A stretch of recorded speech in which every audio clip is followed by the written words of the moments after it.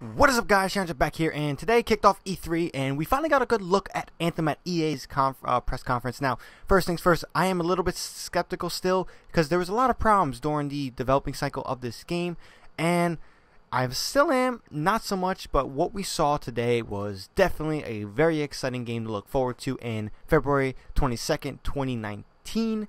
Now, that's the official release date. Now, what we saw was a gameplay. We saw a lot of gameplay. I'm not really focused on the trailers they showed because that could be very set up.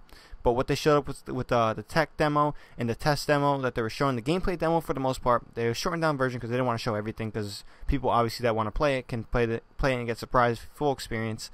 It looked really good. It looked like, I'm not going to say this because I love Destiny 2, but it looked like Destiny 2 done right, or Destiny done right. There's flying mechanics, there's swimming mechanics, there's ground mechanics. The game uses the Frostbite engine, which is showing to be one of the best engines in the industry. Probably is the best engine in the industry.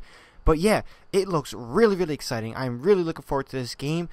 A lot of details. Also, another good thing is that they're talking about microtransactions here. Microtransactions will be only cosmetic only, and you can see what you're buying. There's going to be no loot crates, no RNG, no random factor. You can see what you can buy. You want it, you can get it. You don't have to take a chance with it. And there is no buying for power play, so you can't buy to make yourself stronger or anything. That is completely at the game. It's solely cosmetic, and I like when games really focus on this.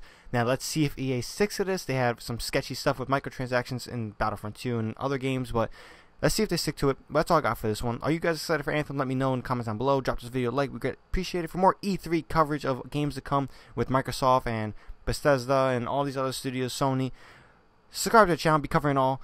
And hope you guys have a good one. Let me know what you guys think again. It'd be greatly appreciated. That's all I got for this one. ShadowNinja here, and I'm out.